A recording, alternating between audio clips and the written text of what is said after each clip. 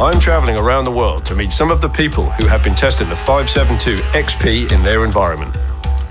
I'm here at Neil's sawmill, and it's normally a bit of a dust bowl, but he's just had some real bad rain here. It's a bit of a quagmire. And we've got Kia here, who's up in the canopy at the moment, taking off some of the more dangerous branches so that Neil can then fall these trees to make his yard a safer place. I'm Andy Campbell, and this is Australia.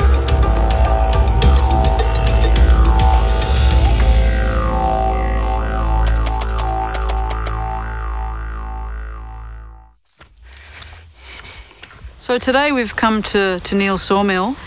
He just needs to get some branches down that he's concerned about that have dropped some smaller limbs off them.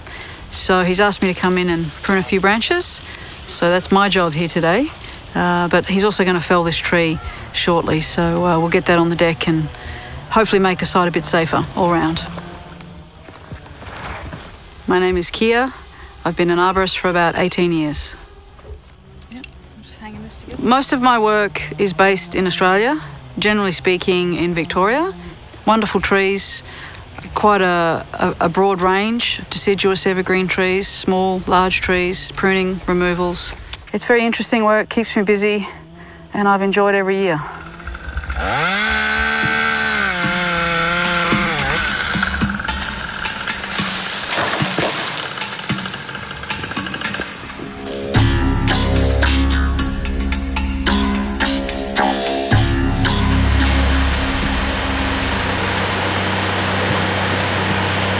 I'm a third-generation timberman is what I am.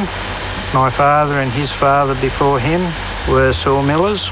I'm actually a forest worker turned sawmiller, so I'm a little bit of both. Being self-employed is the best thing in my job, and it's taught me a lot as far as self-discipline and things that you have to do to make it work.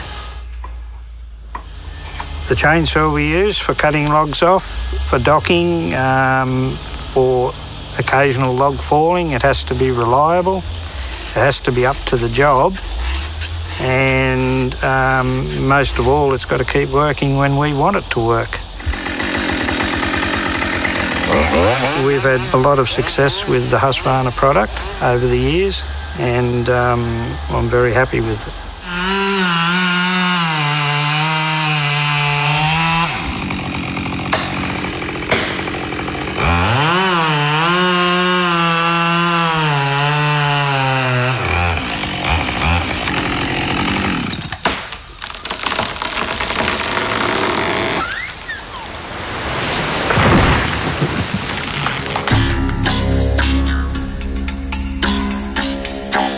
So as we mentioned earlier, conditions here are fairly wet, but as a rule, Neil's main challenge when he's operating a chainsaw in Australia is the dusty conditions. And so Husqvarna have made a few adjustments to the machine to make that a lot less likely to happen.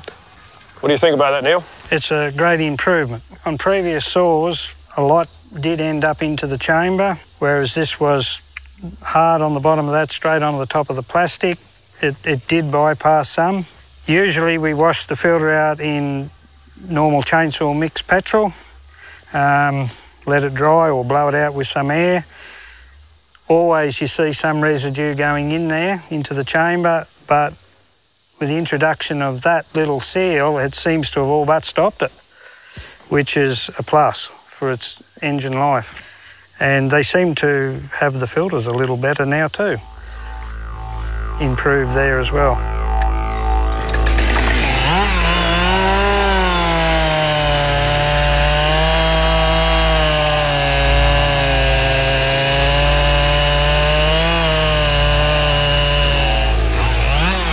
Although hot and dusty turned out to be hot and muddy, Neil seems to be satisfied how the 572 XP performed in these conditions. Oh, can I go now?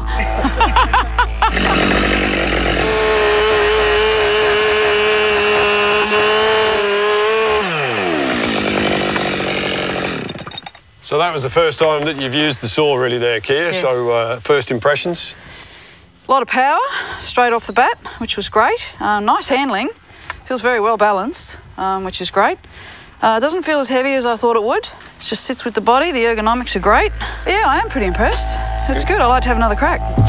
For more tests in extreme environments, check out the other episodes from the World Tour.